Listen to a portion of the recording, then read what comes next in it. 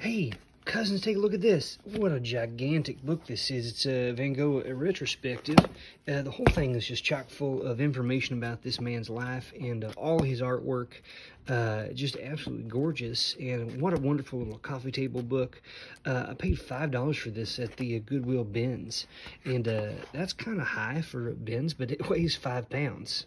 So that's the deal. This book weighs 5 pounds, if you can believe it. So anyhow, I'm going to throw this up and see. Keep a lookout, guys, for these large books, coffee table books, and thick, heavy books. If they're newer and they're related to education in some way, something that, say, a college student would get, those can sell really well from time to time.